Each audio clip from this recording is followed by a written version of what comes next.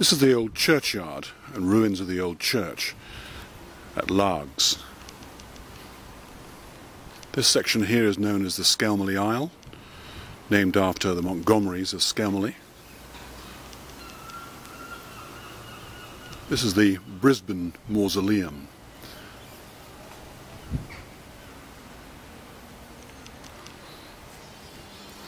The wall in the distance, standing by itself, appears to be a remnant of the church that was demolished in 1802, whilst this aisle was added to the original church in about 1636 by Sir Robert Montgomerie of Skelmorlie and his wife Margaret Montgomerie. She was a Douglas of Drumlanrig, a very powerful family. Now, Sir Robert was responsible for at least 2 murders. He shot the commendator of Kilwinning Abbey outside his bishop's palace at Montgomerie, and he also cut to pieces John Cunningham of Clonbeath, who had murdered the 4th Earl of Eglinton, who was a Montgomerie. So, constructing this aisle and the fact that he spent an enormous amount of time praying here after his wife had died suggests that he was in mortal fear of going to hell. In fact, he practically spent so much time praying that he is equivalent to have already entombed himself.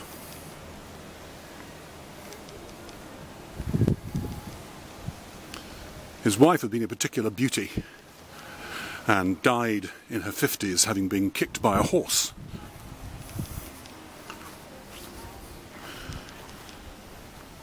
Both himself and his wife are buried here in the crypt in lead coffins. His lead coffin has a lot of the lead missing from the end of it. It's said that the local fishermen took it to weigh their nets in the belief that it would prevent storms, and certainly it would encourage a good catch. It's also said that Sir Hugh Montgomerie, the hero of Otterburn or Battle of Chevy Chase from Polnoon at Eaglesham, was also buried here. But there's no lead tomb. All there is a box of bones that was found at the time of the restoration of the church in 1898. The magnificent tomb inside is supposed to have been constructed in 1636, although there is a date on it of 1639, presumably its completion date. It's of a Renaissance style, quite magnificent, but not the only one in terms of Durrisdeer Church down by Drumlanrig, for instance, has another magnificent carved tomb.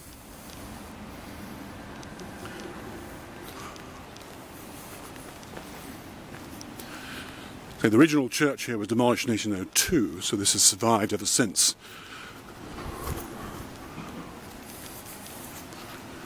The paintings on the wooden barrel-shaped roof inside are quite magnificent.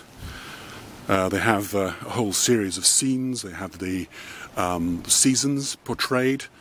There's even one that appears to show a very early form of the game of curling on ice. There's the signs of the zodiac and various other features of interest from the time, plus there are quotations from the Geneva Bible.